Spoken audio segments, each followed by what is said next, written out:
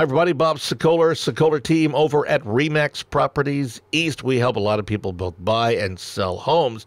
We also have a radio show, a show that takes your questions via email because we are dealing with COVID right now, takes the questions and we ask our team answers.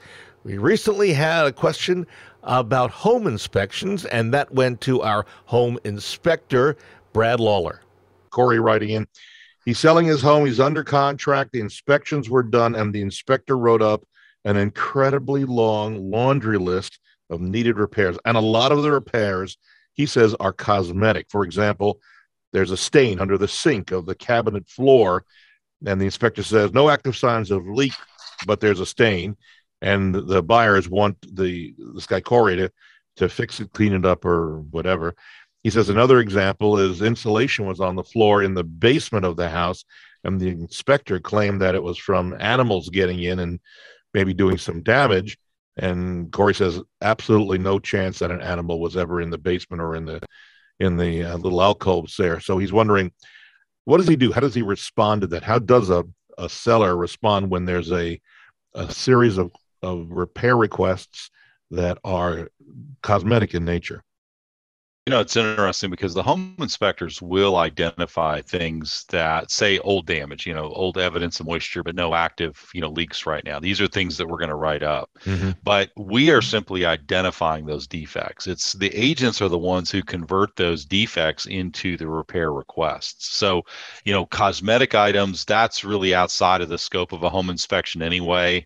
Those are not anything that we really see. We don't document things like a stain on a carpet unless there's an active water leak that's caused it. So cosmetic items are outside the scope. So I would think that the buyer's agent is the one who would have been responsible for creating those repair requests. And again, I know that that's just part of the negotiation process. So, Bob, I know you've had situations, that you've talked to me about where people have sent in, 14-page long, repair request list because they basically take the home inspection and say, here, go fix this. Yeah. The home inspection is meant to identify what are called material defects.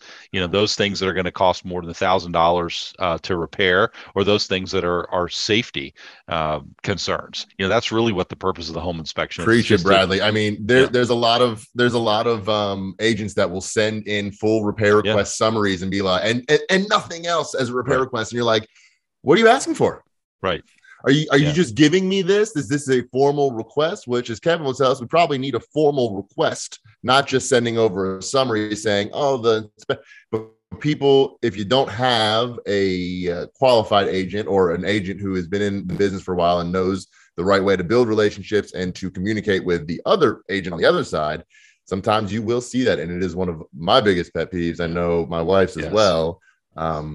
And I know Brad probably gets it too, because then they see, and I'm sure you guys sign many, everyone signs a disclosure and a waiver form explaining exactly the scope of what you guys do and how you're paid to find deep material defects and structural problems but you're not the real estate expert. Right. You're the inspector, and the real estate expert is the one who should be walking you through. Well, let me jump in. Let me jump in on behalf of agents throughout our area and the rest of the country, that I think most agents will try to have a level head and say, okay, we're supposed to only ask for structural or safety issues. But there are many first-time buyers who have never gone through this process before. And I can tell you, agent will set expectations. Well, setting the expectations is one thing, but I will tell you there have been multiple times where a buyer's parents looked at the inspection report and said, oh, you got to get this done. This is ridiculous. You're paying a lot of money for this house. You have to get this. And so the buyers are now just responding to the parents. You want to respect the parents. And as a result, let's face it, it's our job, even though we're supposed to set the expectations, sometimes it goes through. So, well, that's okay. Just don't send the summary. Well, one of my problems I see is people use it as a negotiation. They overpay for a property, knowing they're overpaying in this environment. And then they use the inspection report to renegotiate the price back down to what they really wanted to pay for. Guess what? In this market, that sometimes will shoot you right in the foot with that plan, because we have clients, many of this happens a lot of times now, they 14 bids on a home, right? 14 contracts. We won.